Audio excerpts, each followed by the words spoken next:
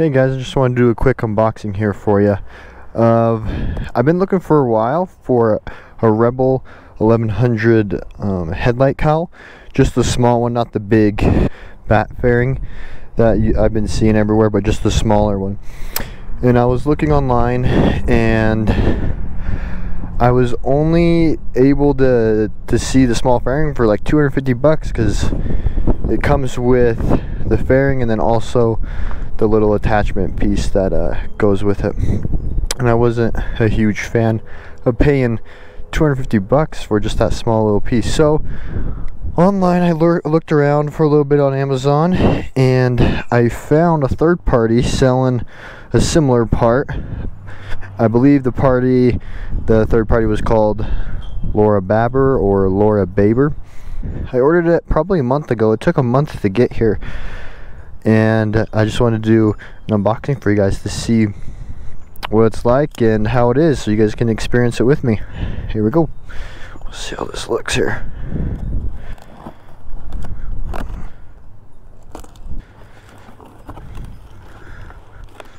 On earth?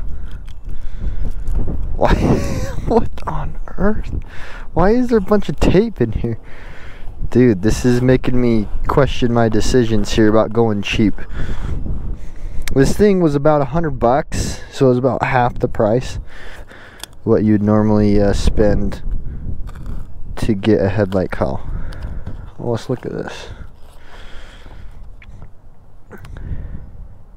Alright, well, that's cool.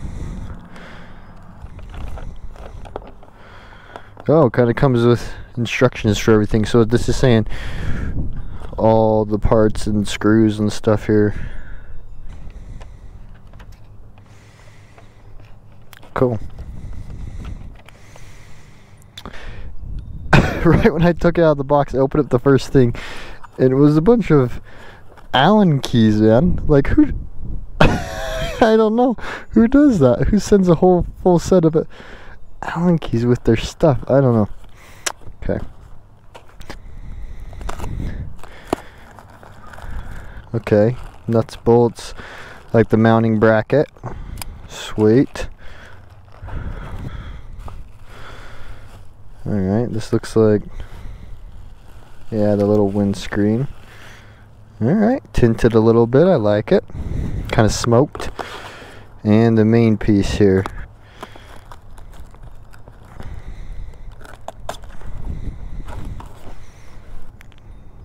No scratches or anything.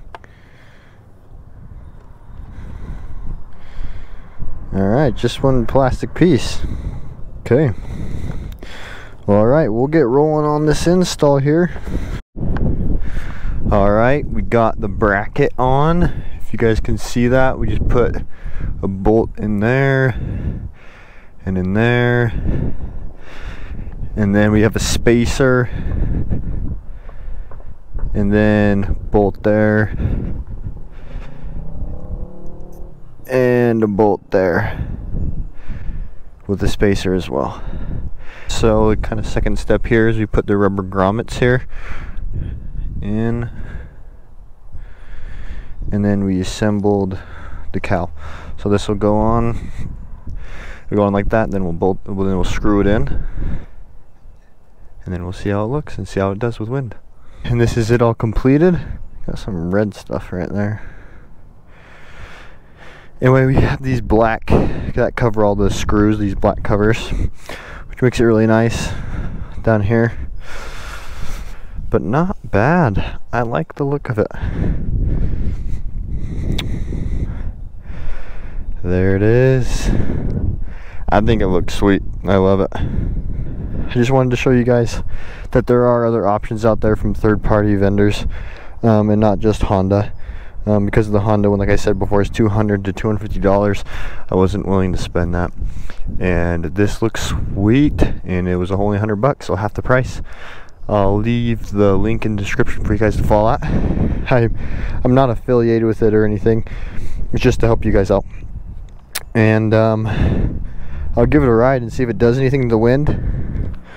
I don't think it will. I'm just doing it more for the look of the bike. So Alright, so we are testing how this cowl does. Low speeds. We are at around 30 miles an hour. I can't tell a difference really at all right now. We are going to go head up to the freeway where we will be reaching speeds around 80 miles an hour. It was really easy to install. It would probably take somebody probably around 10 minutes maybe. It was super easy. The instructions were great. I was actually really impressed with the quality of it. Coming from China and being a third-party vendor, I was expecting it to kind of be lesser quality than it was. I was impressed. I have noticed when I was riding this bike before without the cowl that I did get a lot of wind in the chest, and I'm interested to see if it takes any of that off of the chest at all. Well, around 50 miles an hour right now, and I feel a little bit difference actually. Like it's not as much on my chest, it's more like around like my neck. Like it's hitting me more in the neck than in the chest.